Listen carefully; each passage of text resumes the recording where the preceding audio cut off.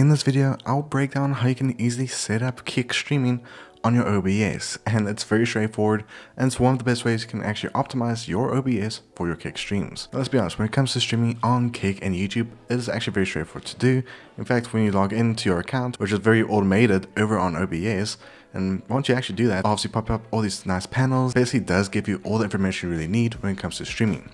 Well, when it comes to Kick on OBS, there's nothing like that just yet. Now, the only OBS out there that actually does have that is Streamlabs OBS, but of course, Streamlabs OBS is a bit of a love-hate relationship with me right now. But here's how you can actually easily set up OBS for your Kick streams, and it's very straightforward. Now, first is of course to set up your stream key on your OBS. Now, the easiest way to actually set this up is to go to your Kick dashboard, go to the channel icon, then go to the stream URL and key, and then you're obviously going to paste those on your OBS.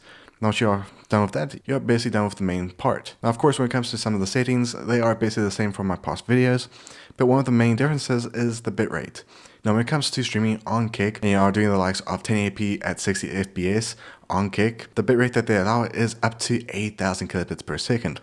Which, yes, it's a big jump compared to the likes of Twitch. So yes, you'll actually get more quality and better quality streams over on Kick compared to the likes of Twitch. But I do recommend to do anywhere between from 6,000 to 8,000.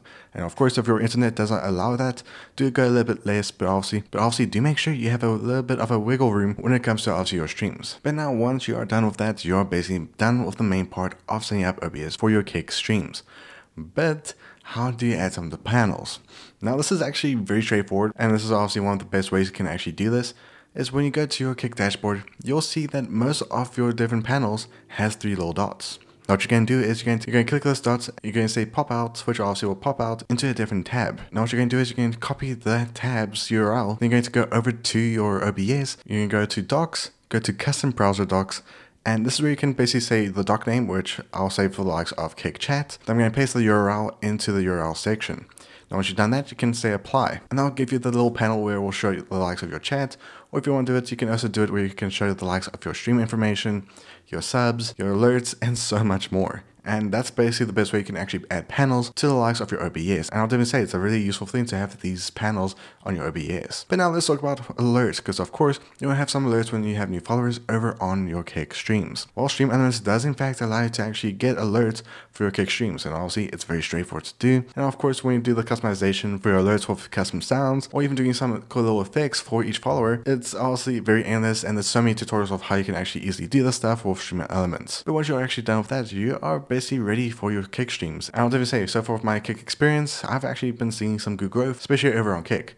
Now, I'll definitely want to give a little advice for those that are wanting to start streaming on Kick, is when you actually go to the likes of your Kick dashboard, go to the channel actions and go to account age restriction. And I'll definitely recommend to say at least 1 day. And this is actually going to be very helpful to basically avoid any bots spamming in your chat, because that's one of the main big issues over on Kick right now. But otherwise, I hope this video actually helped you out when it comes to setting up Kick on your OBS. But otherwise, hope you guys enjoyed. See you guys next one. Be safe as always. And if you want to see more videos like this, let me know in the comments below. But otherwise, hope you guys enjoyed, and I'll catch you guys next one. Bye.